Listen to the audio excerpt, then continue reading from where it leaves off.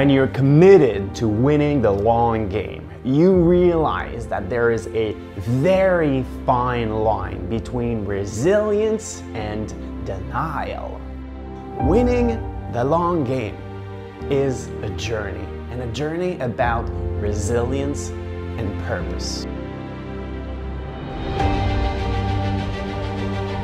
With purpose, with consistency, you just start to think it's possible and that you can do it.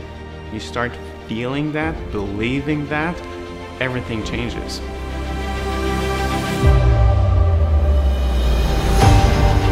Now, the ability to stay focused on the long game, on the long-term goal, understanding step backs are not always setbacks.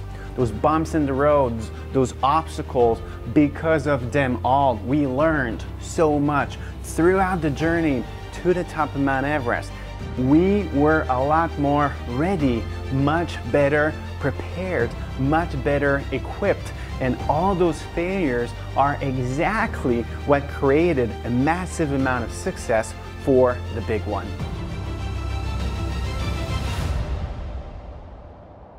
When I was 22 years old, diagnosed with type 1 diabetes.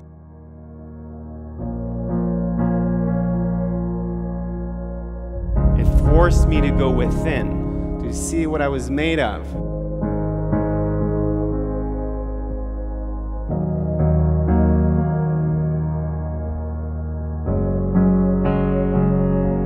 A key part of resilience is to be able to pay attention to what is urgent and what is important.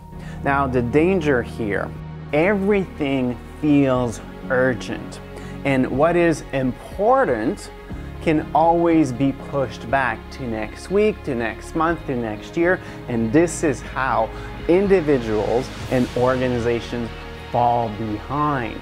And this is what my journey is all about. First of all, a first step, and then one step at a time, with consistency, with leadership, with purpose and commitment. You change the story, you change the beliefs, you give yourself permission to succeed, and then everything becomes possible.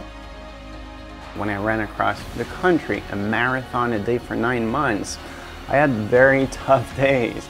But it never entered my mind to stop because of purpose. Motivation, engagement, that's actually not what we do when we have a bad day. Our motivation is our purpose. The reason why, that will always be the ultimate fuel, the secret weapon to win the long game.